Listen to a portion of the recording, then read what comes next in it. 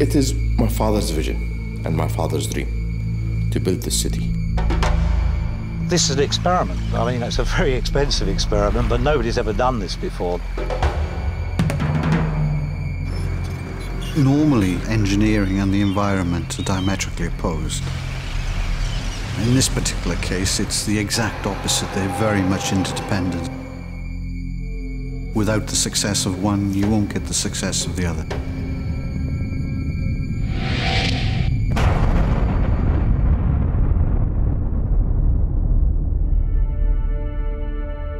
There's a construction revolution in the desert nation of Kuwait. Led by a team of mostly British and Australian engineers, an army of construction workers are creating a new city amid the arid sands, an eco-city designed to bring the life of the sea into the heart of the desert. To build it takes one man's vision, his son's drive, innovative engineering, a committed workforce, and a lot of big machinery.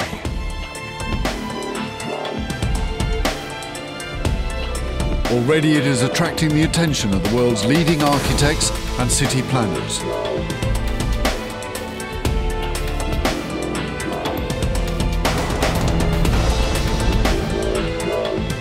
For 18 months, our cameras have followed designers, contractors, scientists, and ecologists as they struggle to turn vision into reality. Months of constant pressure and unique engineering challenges. We knew we were tight, but this has shown that we're actually running quite a lot behind schedule. If we don't see some marked change within 2 weeks, for example, then we're unlikely to make the program. If it works, this deserted corner of Kuwait will become a global sensation and change the way we build forever. Welcome to Sea City.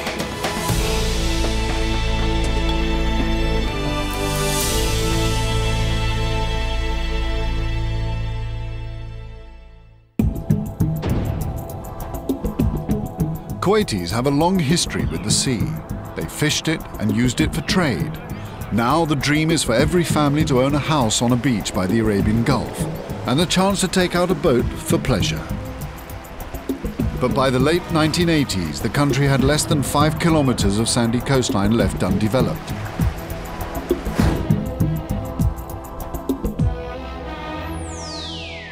This is Fawaz Al Marzouk. His family owns La Ala, a leading Kuwaiti development company.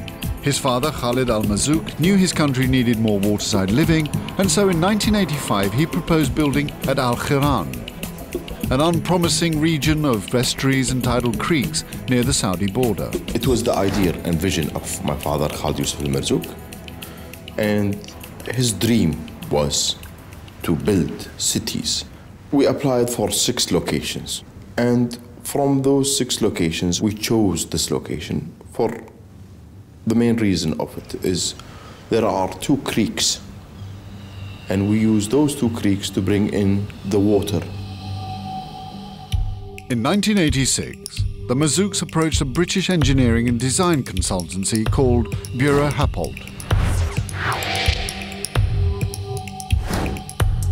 Terry Ely of Bura Happold worked with the Marzouk family and created a plan that was unprecedented in its scale and ambition. The Marzouks wanted to expand these small tidal waterways into a vast system of beach-lined inland lagoons, all connected to the open sea, taking featureless salt flats and turning them into a new city. The land was low-lying. It's sort of classified, if you like, as a marshy area. So it's too low to develop on, the ground too poor to develop on. But if you start removing material to produce waterways, the material you remove for the waterways, you use to raise the level of the land. So that made this an ideal site. In an ingenious move, material dug out of the lagoons would be used not only to create a building platform, but also to raise the height of the land here, beyond any predicted sea level change due to global warming. But before work could start, war intervened. Iraq's invasion of Kuwait brought occupation and ecological disaster, as Saddam Hussein's retreating army set fire to hundreds of oil wells. It took years for the region to recover. And when it did, the new city had a rival, the mega construction projects of brash neighbor Dubai. These massive land reclamation and building projects begun in the 1990s have made headlines. That's because to build them, contractors must pump millions of tons of sand into the Gulf to create artificial islands. As plans were revived for Sea City at the turn of the century, the Mazouks were determined to do things differently.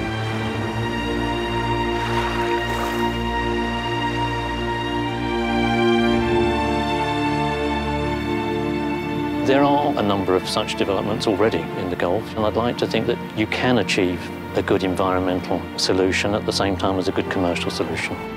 Many developments are developed on the basis of a grand idea.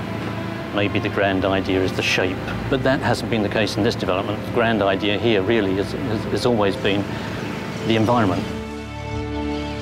Before work began, they commissioned this, an environmental impact assessment, which calculated the environmental cost and benefits of building here. This document would drive the whole design. It soon became clear that the environmental challenges went way beyond the skills of most engineers, and so they called in an expert, British marine biologist David Jones. Professor David Jones is a leading expert on the marine biology of the Gulf. The United Nations first brought him to Kuwait to audit the damage of war with Iraq. So he approached this vast new development with a deep knowledge of the flora and fauna of the region. I think if I hadn't been a biologist, I might have been an engineer, because I think both together we are trying to create and solve problems.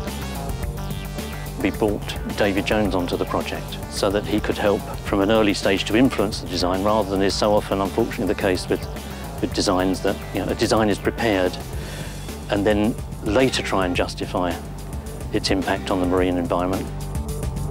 David Jones soon became a key member of the team. He needed to agree with the idea that a vast construction project like this could actually improve the environment rather than damage it. It was suggested not to build in the sea, but in the desert, and bring, if you like, the sea to the desert rather than the reverse. And I think, immediately, to me, this is a wonderful idea. All construction impacts upon the environment. But here, this will be mitigated by creating a new marine environment as the heart of the project. The environmental impact assessment findings became the team's overriding manual. It was a risk. They set up a rigorous testing system to monitor this, to make sure that the ecological balance sheet stayed in credit. This is where David Jones's expertise was vital, working hand in hand with the engineers. If you have the right company, I don't see that biologists should have any disagreement with engineers. I mean, it's simply, you're all looking at a common problem and looking for a common solution.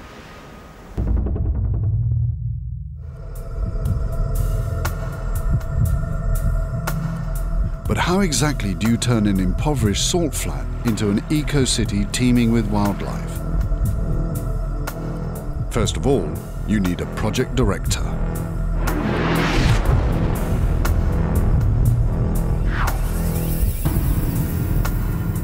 Fundamentally, we've had to create a city from scratch. Basic excavation of all of the channels, the improvement of all of the soils, the formation of all of the beaches, the electricity, the water, the building of the sewage treatment plants, the creation of the roads, footpaths, and all of these activities have had to take place before somebody can actually commence building one of the villas. In a 30-year career, Ian Williams has worked on BBC corporate headquarters, London's Wembley regeneration, and the Saudi Arabian National Museum. But this is his biggest challenge by far.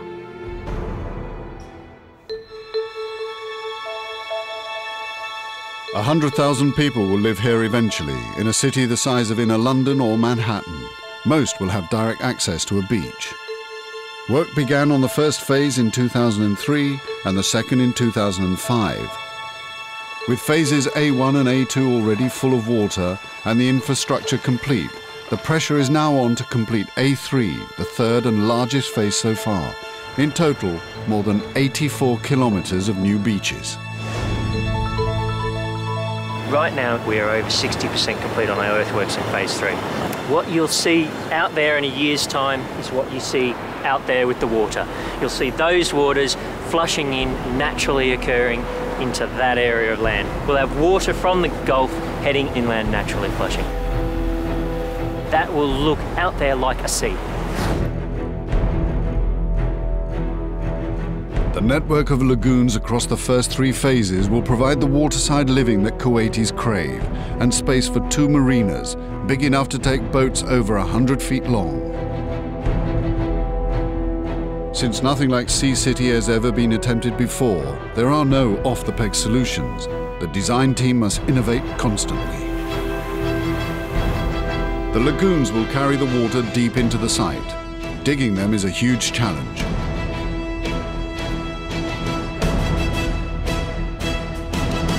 In fact, before the contractors can start work, they have to deal with a massive problem lurking just below the surface.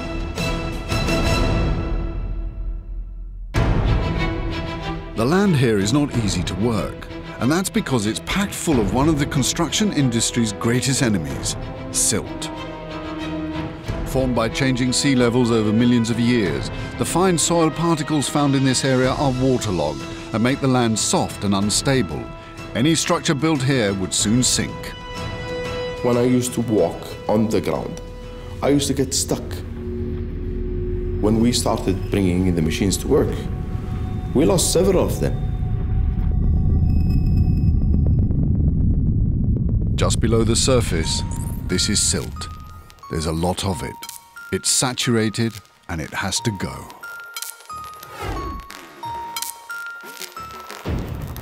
Andrew Higgs is responsible for ground condition investigation and monitoring. I will be watching to make sure that the silt is all taken out during their routine excavation. Without removal of that silt, you can't improve it and you would have to do complicated foundations.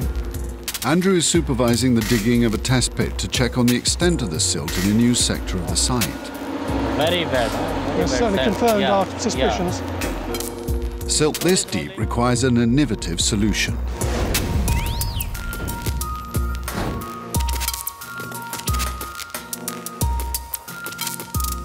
Jan Oosterveld heads the construction division of the company. He is responsible for all the earthworks at the site, a massive job. So finally we came to the conclusion that there is no option than just dewater it, select the silt layers, dispose of the silt layers and fill the area up with suitable material, mainly sand. The first step is to drain the water from the saturated ground. The dewatering process begins with a giant crane weighing 87 tons digging massive trenches. Each scoop removes 10 tons.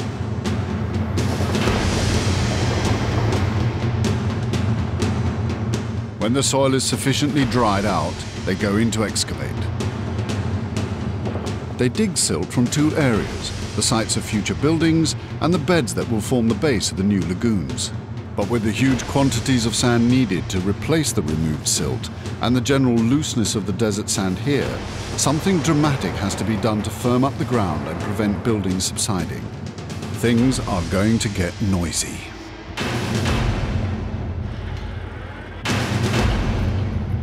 The term is dynamic compaction. Dynamic compaction is the dropping of a weight onto the ground so that it has the equivalent of a small earthquake on the ground to compact the particles together and to push everything down. We drop our weights from some 12 meters and it's a 15-ton weight, so it is quite explosive force when it hits the ground. It is a 24-hour-a-day operation, and we do something like 1,200 drops each half-day shift. If they didn't compact the land, a house built here would soon subside over 50 centimeters. First, the team set out the area to be compacted using wooden pegs. This carefully designed grid is based on a tried and tested method. A crane then drops the weight onto the points 15 times. The craters are inspected to make sure that the compaction has been successful. The ground is then leveled again and the grid pegged out ready for another 5 drops before a final inspection. Life at the site is dominated by digging, moving and compacting the ground. A huge logistical exercise masterminded by Jan Oosterveld that goes on 24 hours a day, 7 days a week. The quantities of silt and sand being dug are staggering. In the first phase, about 12 million. In the second phase, 22 million.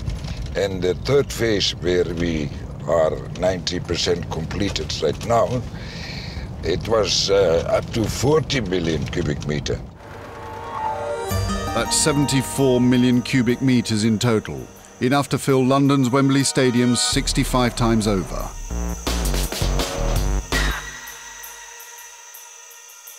The construction of A3 has had a major impact on the whole area. The waterways that will connect it to the sea will create a new island. An island that will need a bridge. And Phase 3 cannot be opened until that bridge is complete.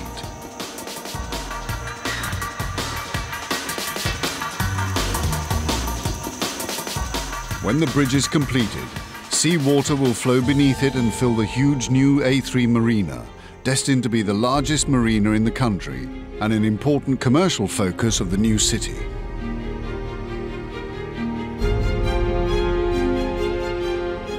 Parallel to the road bridge is a second one, designed to carry essential services like sewage and drinking water over the future lagoon, which the designers decided was essential for access and maintenance. If we put it under 10 metres of water, they're not going to be able to get down to service that pipe. This pipe here delivers 45 million litres of water a day to our water towers up for this particular project. So if we don't have a means of accessing this pipe at all times, we lose continued water supply for this particular project, and that would be a catastrophe. Seawater will soon flow under these bridges, filling up Phase A3. The lagoons will eventually reach over 7 kilometers inland. But how will water so far away from the sea remain fresh and healthy? The project will not succeed if the water quality is poor and it stagnates. The answer lies in the science of flushing.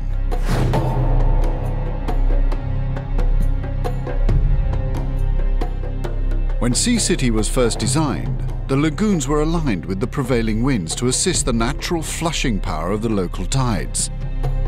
So we've got a city here which is built on predominantly shoreline. We've allowed to build fingers aligned with a wind. We've got a central spine of water which runs down there, so it allows this water to come in, pump in through the tide and flush it out. It's all naturally circulating. But as the lagoons reach ever further inland, tide and wind are not enough to flush the furthest reaches of the site. However, the green philosophy of the project dictates that only natural forces are used to flush the lagoons. It's a puzzle, and the answer to it is large and metallic. Computer modeling showed that the tidal action alone wouldn't flush the lagoon network completely. The unique solution was giant metal gates controlled by the force of the tide. These will drive water around the A3 network of lagoons and back out to sea, creating circulation. When the gate is swung open, the water is going at full throttle at mid-tide. Through this one gate alone, there'll be something of the order of 40,000 gallons per second passing through where we are sitting now. That's 7.2 million gallons per minute passing through all 3 gates here. Each 10-ton gate will be hung on huge hinges. The incoming flood tide will force the gates to open and allow water to pass through. Then when the tide turns, the natural head of water forces the upstream gate shut. The downstream gate swings open to allow the impounded water to flush the lagoons. This is the theory. To verify their findings, the team recruited local scientific help. Dr. Karim Raka and Dr. Khalid Al-Banna work at KISIR, the Kuwaiti Institute for Scientific Research. Both men were involved in remodeling the tidal flushing system to make sure there would be no danger of stagnation. We found that there were some stagnant areas, so what will happen in these stagnant areas, you will start getting a deterioration in water quality, especially in the hot summer months when you have high water temperature and without any flushing or the water being renewed, you will get water quality problems, and that we try to avoid, and that's why we introduced the tidal gates. You need to flush it naturally with the tidal cycle. So when you have the gate, you force the flow to be moving in one direction, where it can go through the stagnant point and can create more mixing. Leaving nothing to chance, scale models of the gates were tested at one of the world's leading hydraulic research centres, the Danish Hydraulic Institute in Copenhagen. This proved that they could work.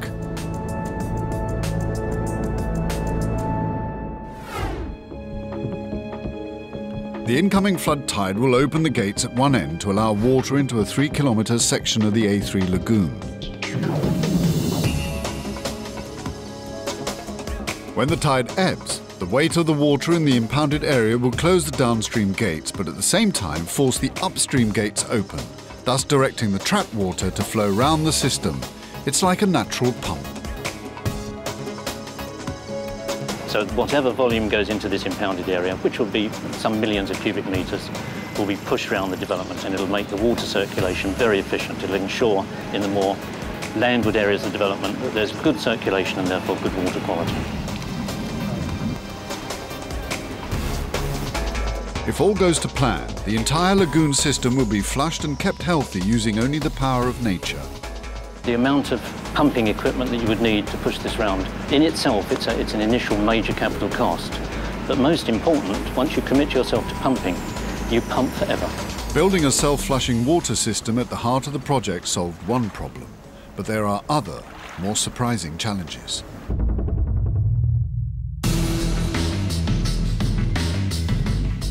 Once the lagoons have been dug, attention turns to forming the beaches, one of the prime selling points of the site. Eventually, there will be almost 250 kilometers of new beaches here. You might think it's easy to find sand in a desert nation, but this is the wrong sort of sand for beaches. There is a solution. Wash it. All of it. 4 times.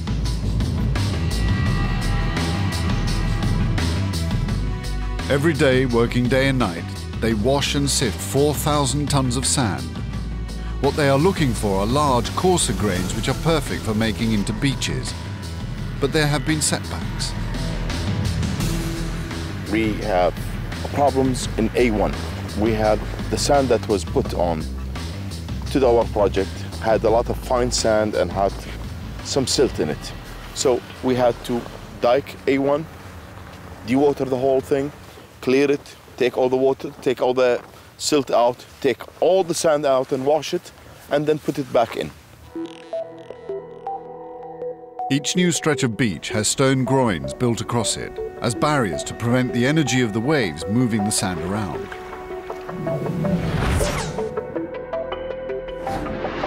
We design the groins differently internal than we do external. The internal beaches are meant to be stable. The promontory beaches here, which are exposed to the more open sea wave, they're designed to move with the storms as they change direction and evolve over time to become natural beaches rather than a more straight sort of man-made beach.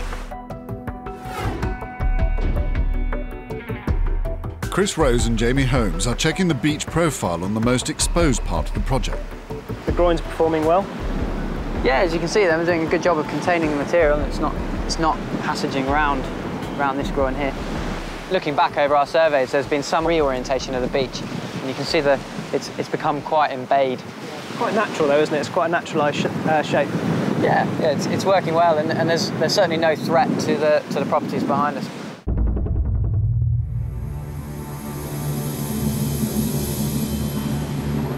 Once the beaches have been meticulously formed, the water can be let in, as it has already been in phases A1 and A2. With flushing so important to the success of the project, an intense series of water quality tests is carried out in the waterways by the on-site team. Their results are then independently analysed by Kissir. We conduct tests daily around the project at 14 locations. And it demonstrates to us that the project is exceeding our expectations in terms of water quality. They take water and sand samples from the shoreline, starting under the water and below the low tide mark.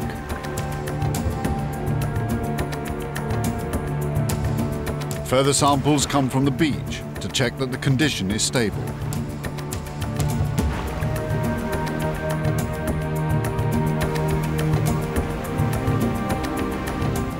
All the samples are then taken back to an on-site laboratory for analysis. When we take the sample, the first key test is a visual one. If we're seeing black sand within the sample, that means that it is anaerobic. There is a lack of oxygen within the sand. Next, we take it to the laboratory where we do grain size distribution analysis. And we're looking to see whether or not the original sand we laid on the beach has developed more fine-grained materials from the air, for example. And the important thing there is that it potentially limits the oxygen available to habitats within the sand.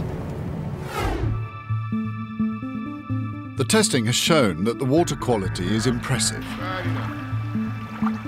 But the real proof of the quality of the newly created habitat is the number of creatures living in it. Marine biologist David Jones monitors the wildlife surveys to understand if the idea of a construction project actually creating environments is really possible. We now have 800 species living in that area, which just shows how water quality has improved. So this has been a very successful experiment. I mean, nobody's ever tried this in the world. 800 species already living in what was recently a desolate salt marsh is the culmination of years of planning, hard work, and hope.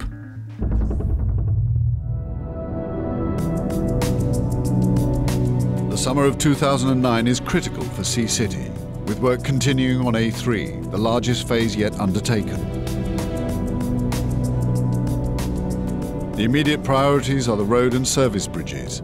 It is not until they are completed that work can start on the final stages of the huge marina.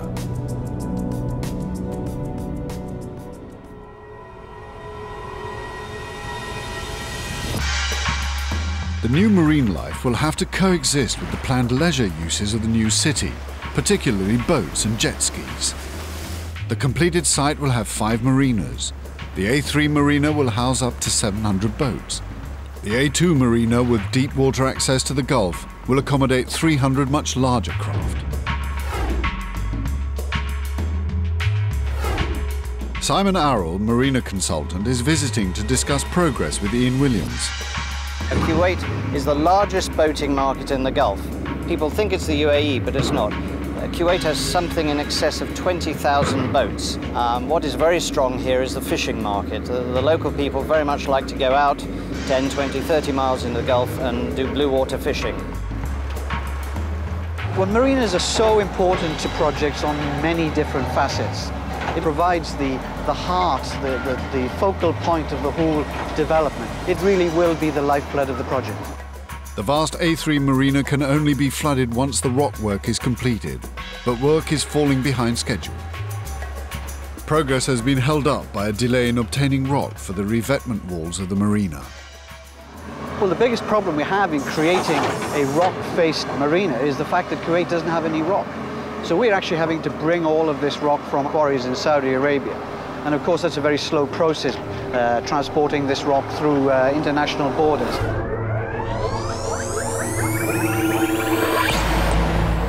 The rock for the marina work is selected from this quarry in Saudi Arabia. Large pieces to fit the stone walls, known as the revetment, are graded and sorted. They are then loaded onto lorries for the 150-mile cross-border drive to the site.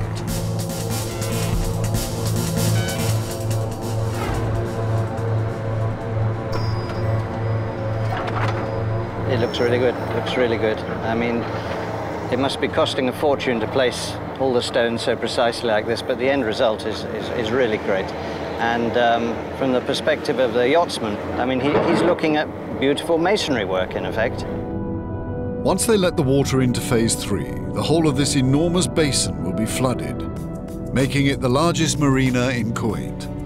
While work on the marina continues, Project Director Ian Williams is dealing with another major issue, deciding how to assess contractors who will be invited to tender to build the tidal gates that will flush the lagoons in the areas of the site furthest from the sea. We ended up selecting a company called Tema from Cardiff in South Wales, and clearly they were able to demonstrate to us that apart from being competitive, had a very clear track record of manufacturing and installing hydraulic structures. Now that was key to us. Without these functioning properly, the whole flushing regime of this lagoon system could fail, and that would mean the project would fail.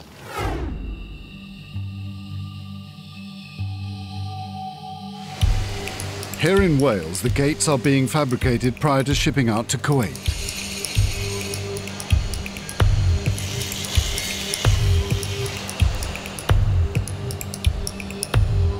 They will be crucial to the success of the entire project, ensuring circulation of water around the lagoons. There are 6 gates in all, and they took 6 months to build. Each gate is 7 meters high, 6 meters wide, and weighs 10 tons. To fit with Sea City's commitment to sustainability, these gates have been designed to need little maintenance during their 50-year lifetime. Each of the gates has been specially covered with a thermally applied aluminium coat to protect them from the highly saline waters. It's midsummer in Kuwait. Temperatures can reach over 50 degrees centigrade, but work on the vast Sea City project goes on.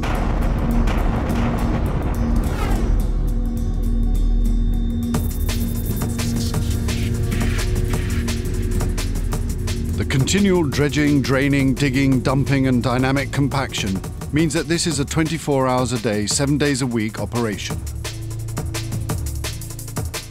To keep the site running smoothly requires 40 bulldozers, 90 articulated dumpers, 87 excavators, 48 dump trucks, 6 huge cranes, and a host of other machinery.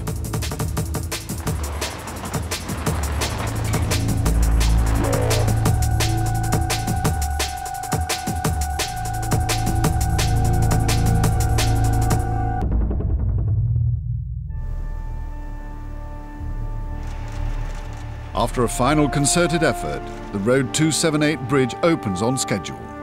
It's a key moment for the team and a rare chance to pause and celebrate a job well done.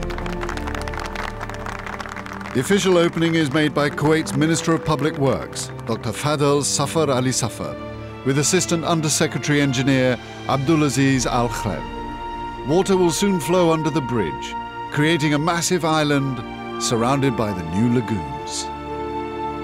It's a time for celebration and reflection. The minister seemed impressed.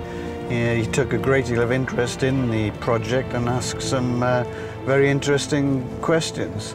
But of course, this was a milestone on the project, and tomorrow we move on.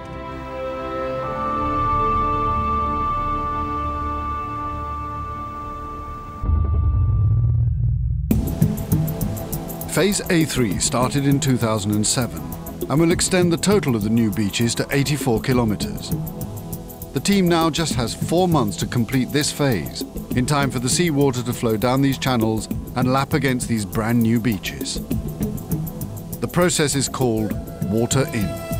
When they did it for the earlier phases, there was some celebration, but for A3, they are planning to make a much bigger splash, and hoping that the ceremony will be performed by the nation's ruler, the Emir of Kuwait.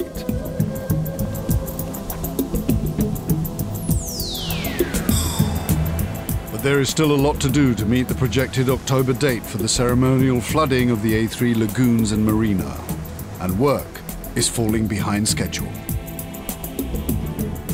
The main problem is the revetment, the painstaking process of lining the walls of the A3 marina with rock.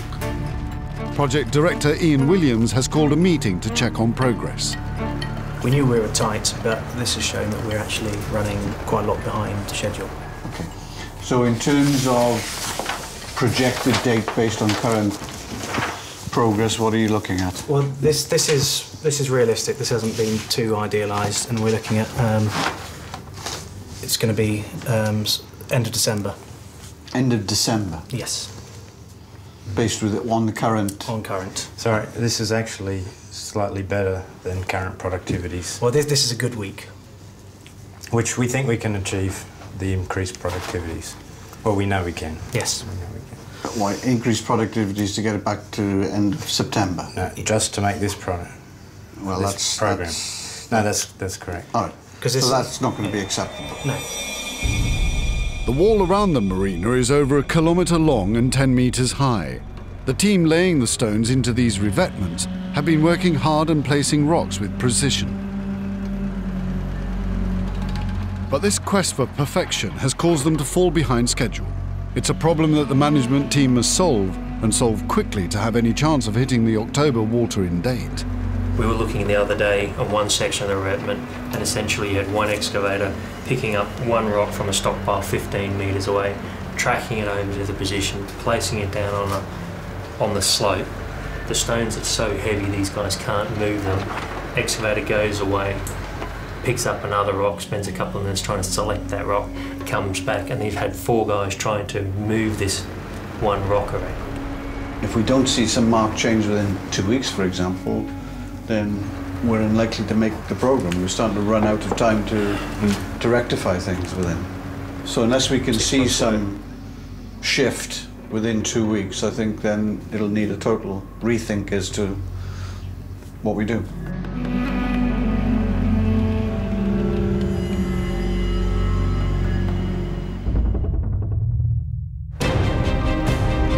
From now on, the revetment workers will get daily visits from the management. The new schedule is extremely demanding, but if Sea City is to hit its most important deadline so far, they have to make it work.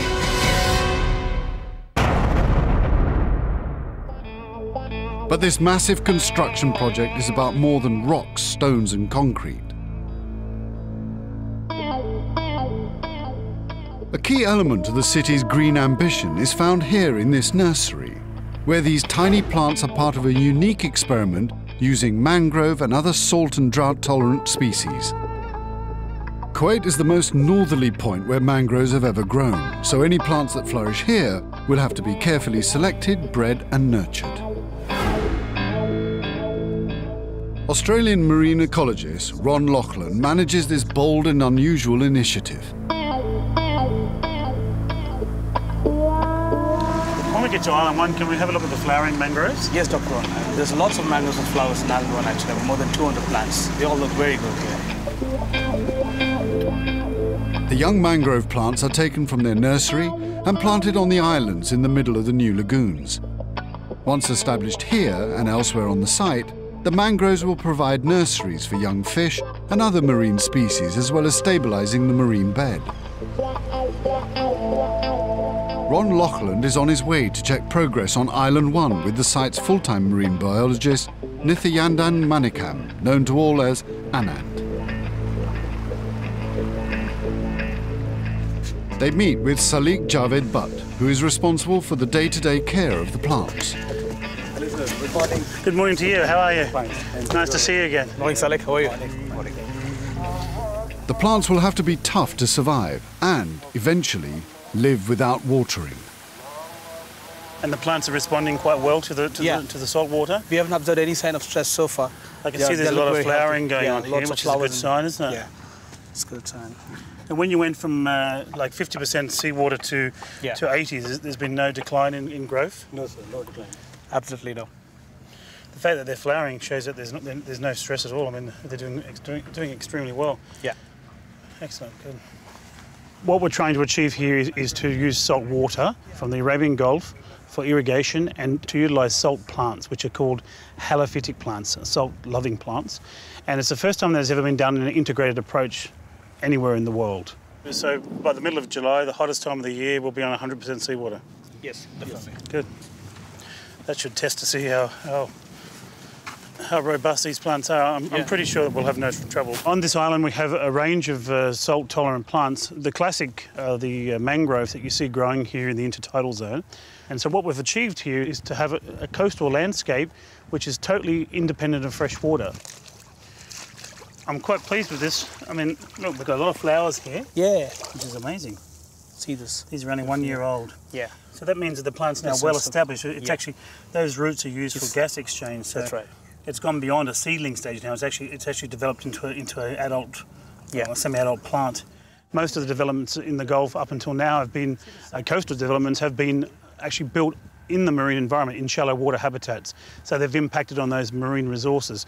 This development has actually brought the sea inland, which is unique.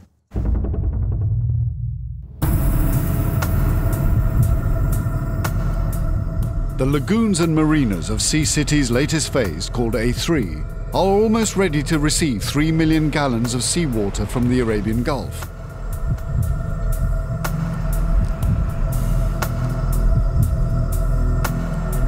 But there's a problem. To finish lining the walls of the marina, they need rock. Kuwait does not have any, and supplies from neighboring Saudi Arabia have just been cut off. When we were getting 30 trucks a day, we're now not going to get any. So they've literally just halted deliveries out of Saudi. We needed something like another 4,000 cubic metres of the actual underlayer filter. I know we were concentrating on the armour, but we've now probably don't have enough of that actual filter itself. Well, we'll have to see if we can substitute that with crushed concrete, and hopefully it should do the job.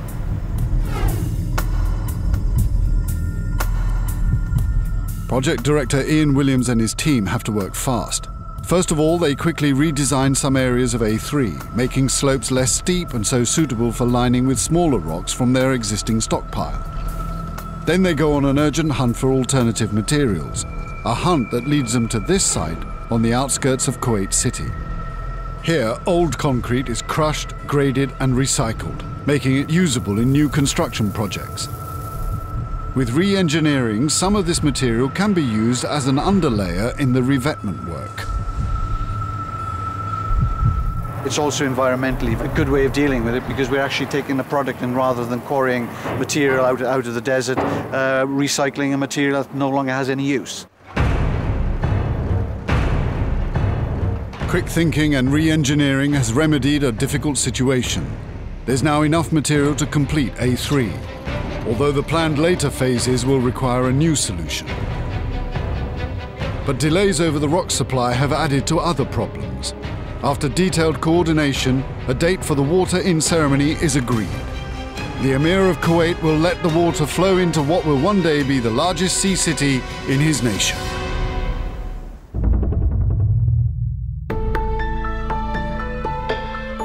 The overriding ambition here is to create a new marine environment. That even affects the revetment work.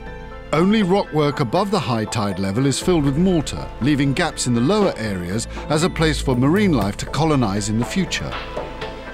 In the flooded sections of the site, the result has been everything that the designers hoped for and more.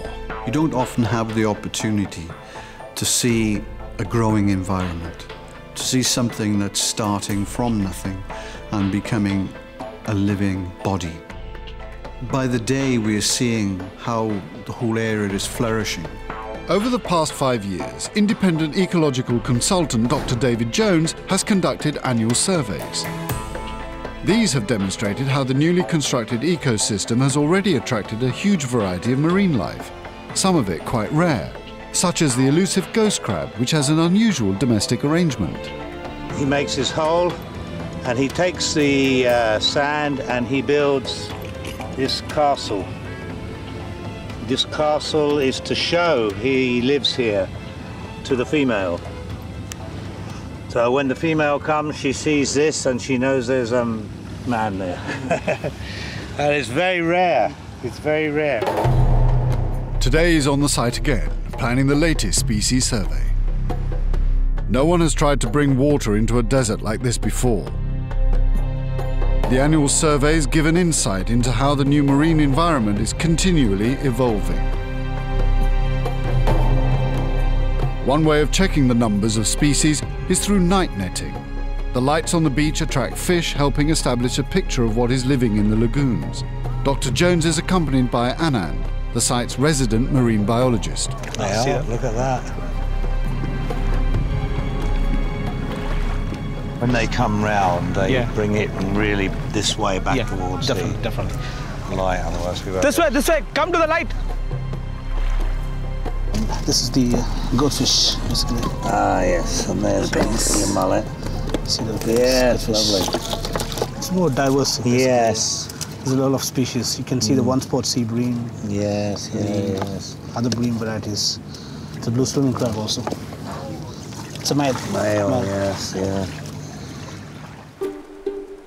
The conditions are so favourable that the team made an astonishing discovery during the course of a fish survey in Phase A2. Despite being under threat elsewhere around the world, new coral is growing here. There are about 4 or 5 species of corals encrusting into rocky bottoms, and in a couple of years' time they will develop into a wonderful reef for sure. And that place is full of fishes and other invertebrates. The reef has already started building in that place. So that itself will give a wonderful picture how effectively this habitat has been functioning in these days. The finding of the coral really did sort of cap it for me in seeing that the complete ecosystem was actually now in place. And providing nothing happens to fundamentally destroy any of that, I just see it continuing to grow and continuing to be a success.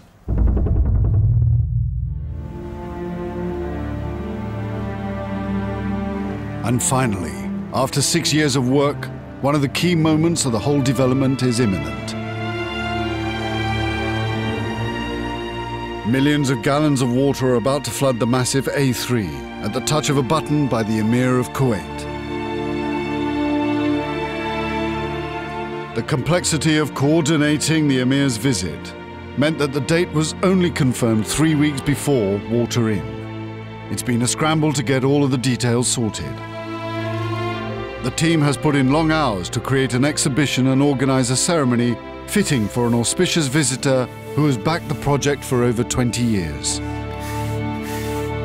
It will be the defining moment, and in recognition of its importance to Kuwait, the Emir has allowed it to be named after himself, Sabah Al Ahmad Sea City. It's been absolute mayhem from the time we were given the date as to when the Emir could come to creating what we were going to do, working with the various event people and graphic designers.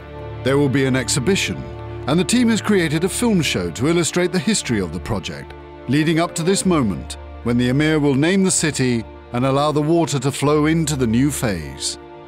But the event is about more than just the Emir's patronage. It's not just an opening and a renaming of a city.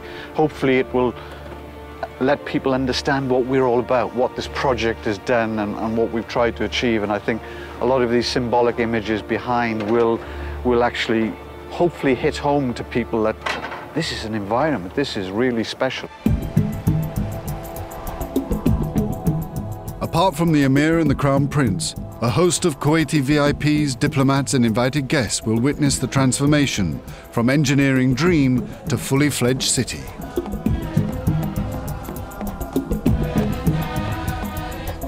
Each guest passes through the exhibition of the site into the main hall. After 6 years of round-the-clock work, this imaginative construction project in the desert of Kuwait is on the threshold of its biggest step. لصاحب السمو الأمير الشيخ صباح الأحمد الذي تبنى دعم ومساندة المشروع وتشجيعه. صاحب السمو أمير البلاد الشيخ صباح الأحمد الجلال صباح حفظه الله ورعاه. نتمنى من عمل في هذا المشروع وعلى رأسهم أخي سيد خالد المرزوق وأبنائه فواز وأخوانه وجميع الشركات والمقاولين الذين عملوا في هذا المشروع أتمنى لهم كل التوفيق. شكرا وبسم الله نفتتح. The Emir presses a button and water gushes down the pipes into phase A3.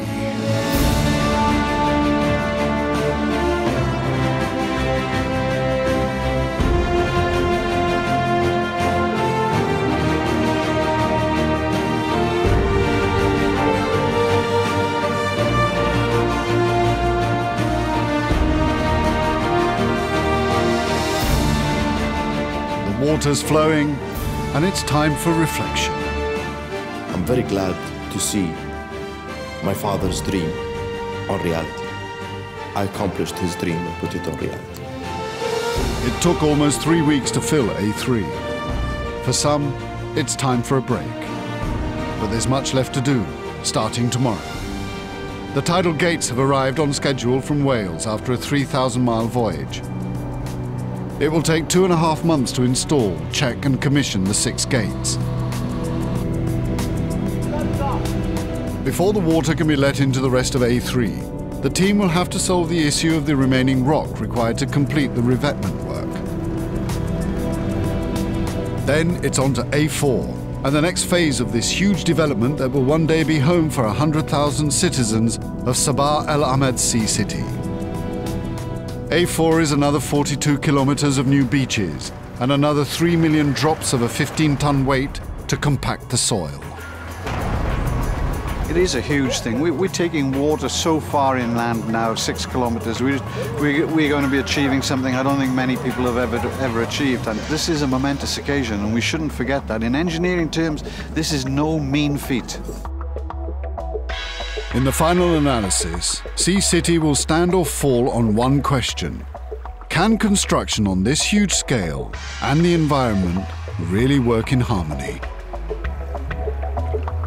It wouldn't have mattered what we built on the land if that didn't work. If that didn't work and became a stagnant body of water, who would want to live here? The project would not be what it is now. You'd more or less fill it in. So that was key. Without that working, it was a unique selling point. It is working. We've succeeded. We've achieved.